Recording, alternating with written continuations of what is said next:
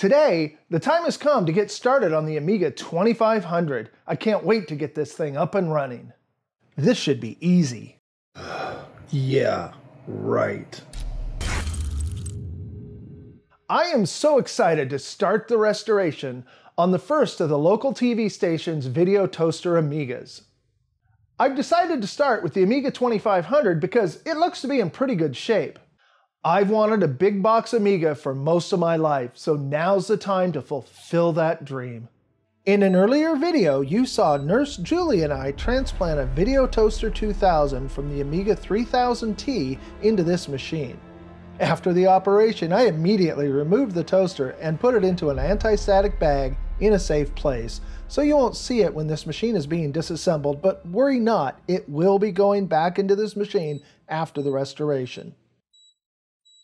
I started out by pulling out the power supply and checking it for reefa caps or any other serious issues. There's a slightly bulging cap, but nothing looks too bad, so I've decided to risk a test power-up after I make a list of all the caps I need to order. There's always a slight risk in powering up before a restoration, but I vastly prefer to start out knowing where I'm at. In this case, there were no pops and no magic smoke escaped, and I was pleased to see a kickstart screen. It has errors trying to read from a floppy, but this machine is doing well, all things considered. This really should be a piece of cake.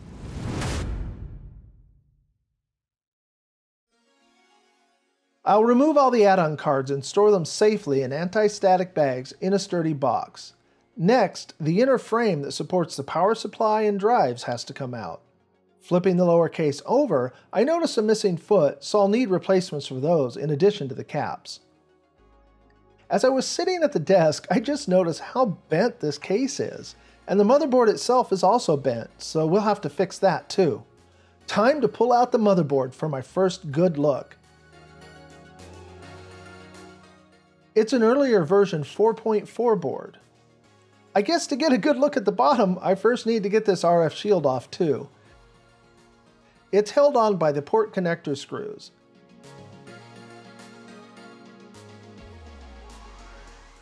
It looks like the only way to get this off is to bend it away on one side also.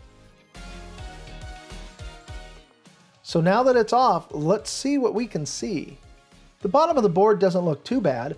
I can see a little bit of flux residue, and it looks like one of these ports has been replaced, but overall not too bad. I think the important thing here is that I don't see any sign of battery acid leaking through to this side. You know, I have a ton of these big ESD bags, and I've never found anything too big to fit in them until now. This board is so huge, I actually had to cut down 2 of the bags and tape them together to make one big enough to fit it in. Moving on to the inner frame, I first removed the power supply. Next, I removed the plate the hard disk and floppy are attached to, then removed the drives themselves. The hard disk is insulated from the frame with a piece of paper. It looks like the hard drive controller has some corrosion issues that'll have to be dealt with later if there's any hope of recovering data from the drive. The floppy drive looks pretty good, but it had problems when I tried to use it, so we're going to need to go through it as well before we're through. So it's a few days later and my cap orders come in, so it's time to pull the power supply back open. This time for a full restoration. I quickly made sure the caps were not charged, and then I pulled the board out of the PSU for better access. The fan looked like it had been replaced at some point, so I connected it to the bench power supply for a quick test.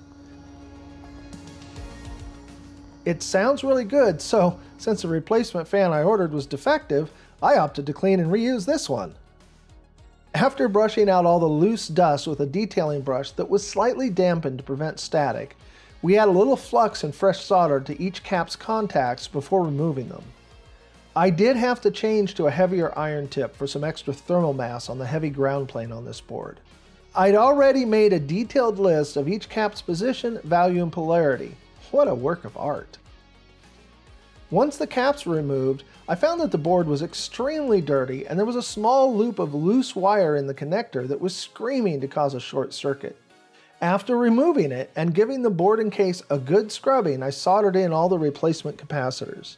A quick check of the voltages using an old hard disk and a disk drive as a load looked good, so it gets closed up and dated for future owners.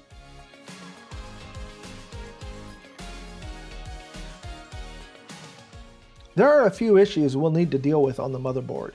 Even though it seems to be working fine, there's a lot of corrosion around the battery and the processor socket has seen better days. There's also a ton of dust and grime that needs to be cleaned. Overall, this should be a quick and easy repair. Quick and easy, huh? What a maroon. To start out, I want to do a good inspection. I find that it's easiest to do a little cleaning to make sure I can see what I'm working on. It's also time to get the processor out of its socket so we can see how badly it's corroded. The answer is not bad. It should clean up nicely, although it's pretty grubby. The socket? Not so much. I absolutely love the Motorola 68000. It's my favorite dip chip of all time. Yes, I have a favorite dip chip.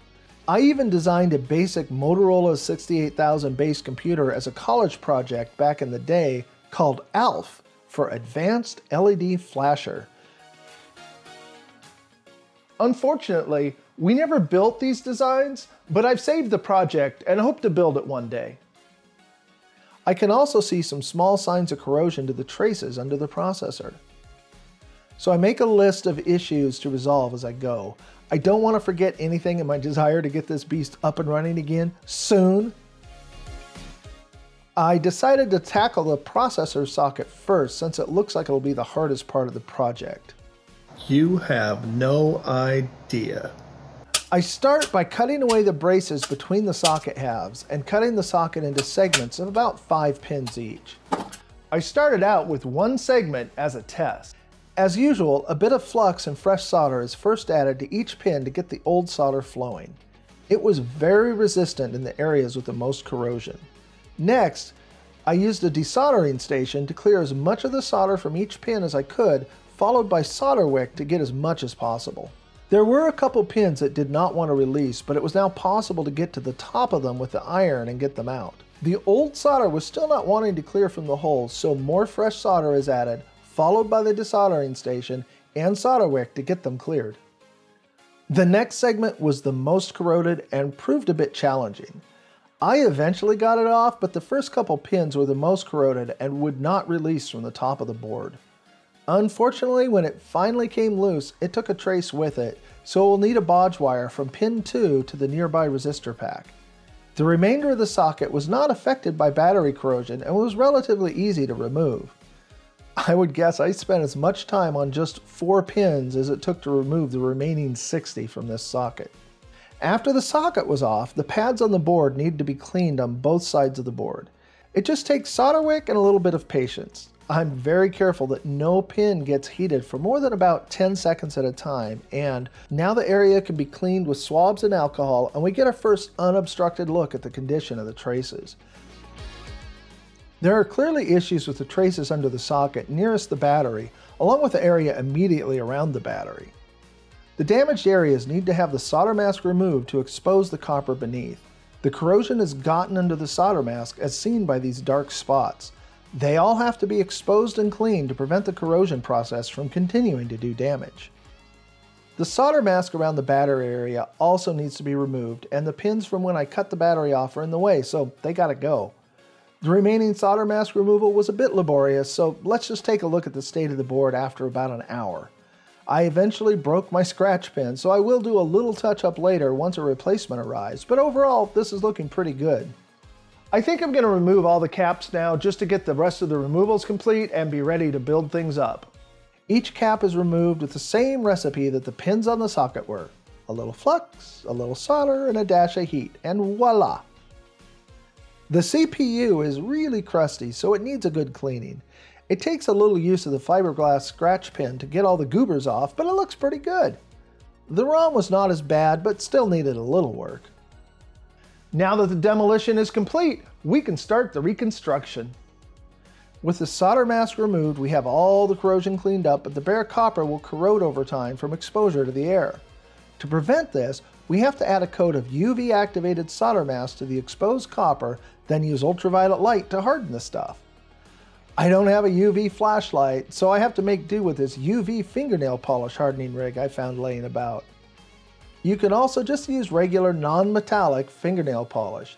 I am careful to make sure that the pads that parts will be soldered to remain free of mask. If some gets on them, they'll have to be scraped away before the solder will stick. I checked the continuity from the corroded traces on the processor socket to their adjacent connections and found a couple that were not making a connection, including the one where I lifted a trace. Before installing any bodge wires, the replacement CPU socket needs to be installed.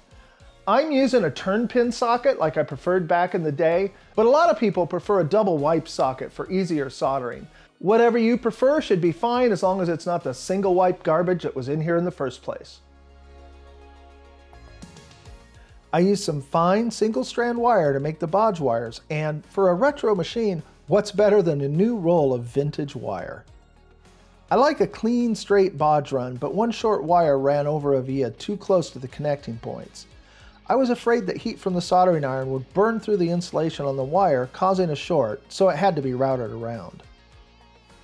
Next, all the capacitors need to be installed. Each one is placed being very careful to make sure the right values and polarity are observed. The keyboard connector also needed to be removed and cleaned.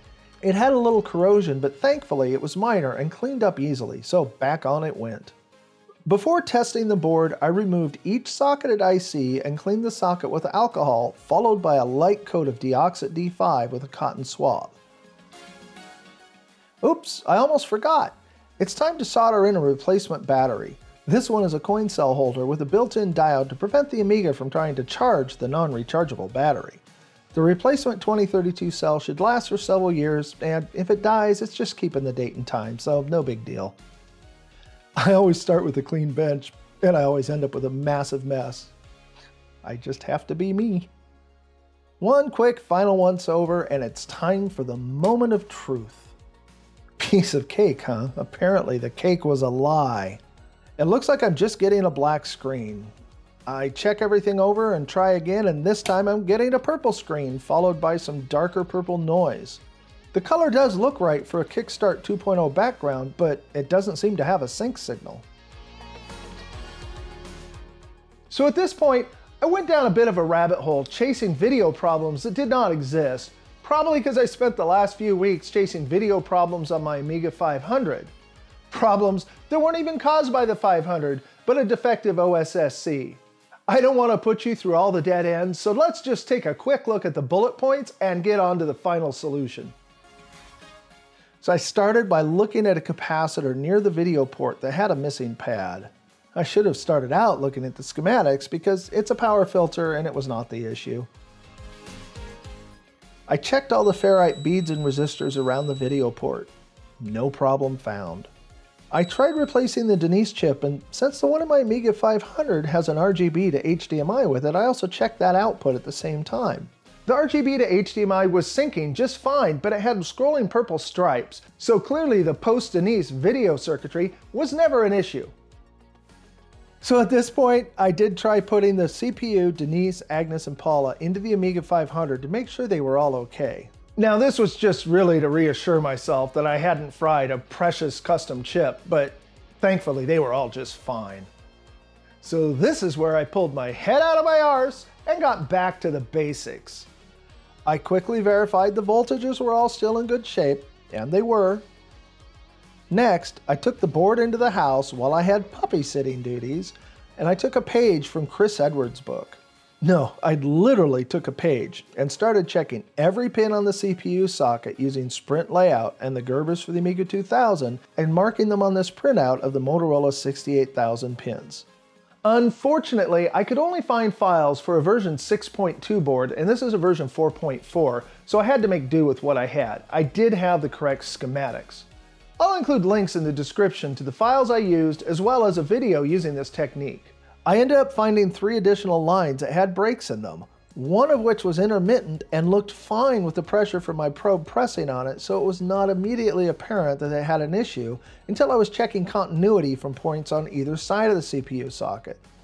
This also explained why I sometimes got a black screen and other times got a desynced purple screen. So now I've added the additional bodge wires, all of which were in the core of the battery damaged area, where I should have been focusing in the first place. So, now to test it again. Bazinga! We're getting a kickstart screen. Now let's hook up a mouse, keyboard, and disk drive and see if it boots! Hey, we've got a workbench! But the mouse isn't working, and that area of the board has clearly had work done on it before. Let's try booting with the mouse in the other port. Always remember, these are not hot swappable. That was the #1 thing I fixed for people back in the day, is replacing damaged chips from plugging in things while the power was on. Don't do it. Okay, the mouse is working fine in the other port because I seem to have forgotten that the mouse only works in one port when in Workbench. I ran a bunch of tests using sysinfo and Amiga test kit and everything looked great. So in the next part, this machine will need a floppy rebuild and hopefully we can get the hard drive working. The mouse, hard card, and accelerator will have to be checked out and installed, not to mention the video toaster. I plan to get all that done and more in the next part of this video, which will be right here when it's ready. In the meantime, here's another video you might like. Easy peasy? Yeah, right.